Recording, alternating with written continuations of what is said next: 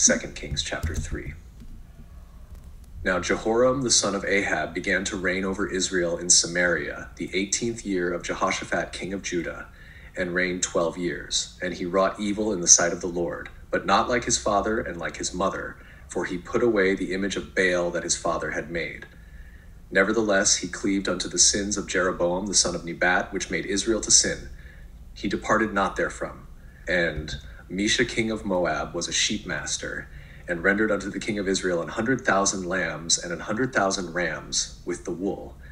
But it came to pass, when Ahab was dead, that the king of Moab rebelled against the king of Israel. And King Jehoram went out of Samaria the same time, and numbered all Israel.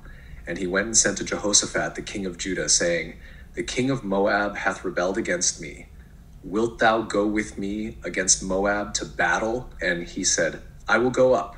I am as thou art, my people as thy people, and my horses as thy horses. And he said, Which way shall we go up? And he answered, The way through the wilderness of Edom.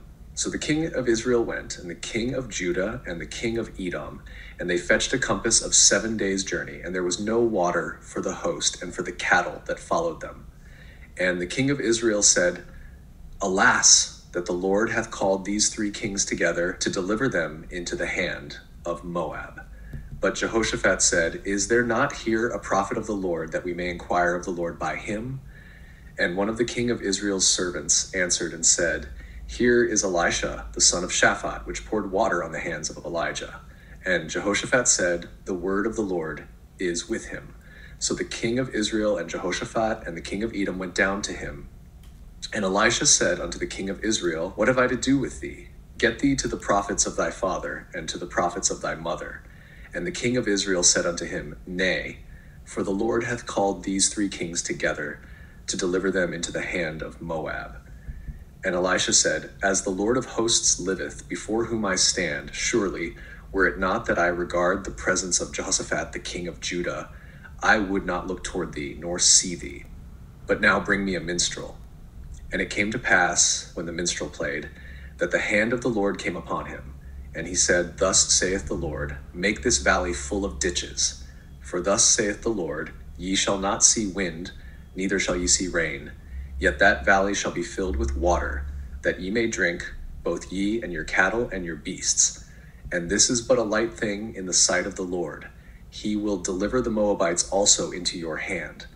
And ye shall smite every fenced city and every choice city, and shall fell every good tree, and stop all wells of water, and mar every good piece of land with stones. And it came to pass in the morning, when the meat offering was offered, that, behold, there came water by the way of Edom, and the country was filled with water.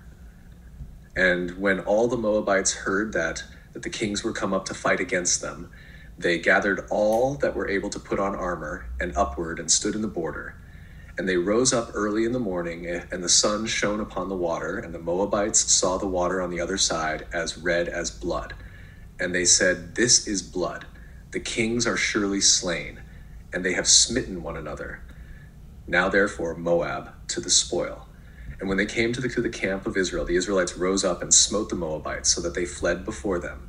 But they went forward, smiting the Moabites, even in their country. And they beat down the cities, and on every good piece of land cast every man his stone, and filled it. And they stopped all the wells of water, and felled all the good trees. Only in Kir-Hareseth left they the stones thereof. Howbeit the slingers went about it, and smote it. And when the king of Moab saw that the battle was too sore for him, he took with him 700 men that drew swords, to break through even unto the king of Edom, but they could not. Then he took his eldest son that should have reigned in his stead, and offered him for a burnt offering upon the wall. And there was great indignation against Israel, and they departed from him and returned to their own land.